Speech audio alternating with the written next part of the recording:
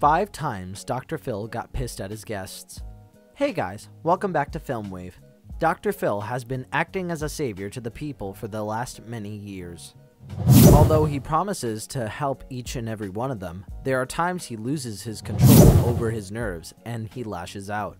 So let's talk about the times he has gotten pissed at his guests. Number 1. Marital crisis. Mark and Nikki, the married couple, decided to seek Dr. Phil's help and brought their marriage conflicts over the show. As they were discussing their marital issues, a video was played as proof, which was shot by Mark, in which Nikki appeared to be out of her mind and causing a scene. The video took everyone by surprise, since the core of the issue was absurd and illogical.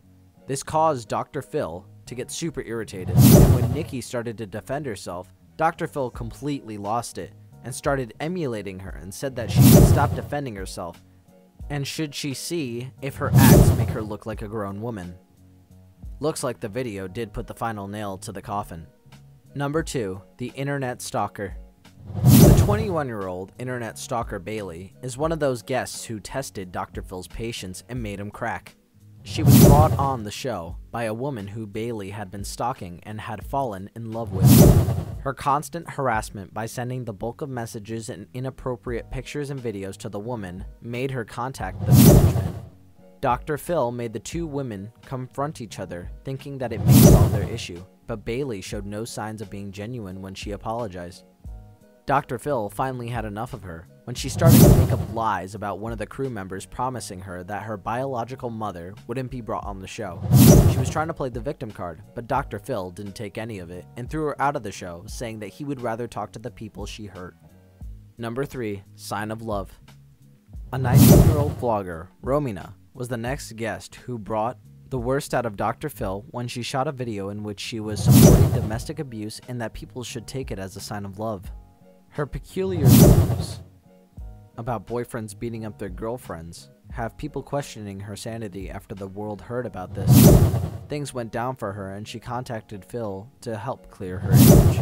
But the only thing that he did for her was set her mind straight by telling her that her logic is useless and that he would have never given her this platform to put forward her views, but he did it for the sake of young girls who might listen to her. It seems like she did piss him off.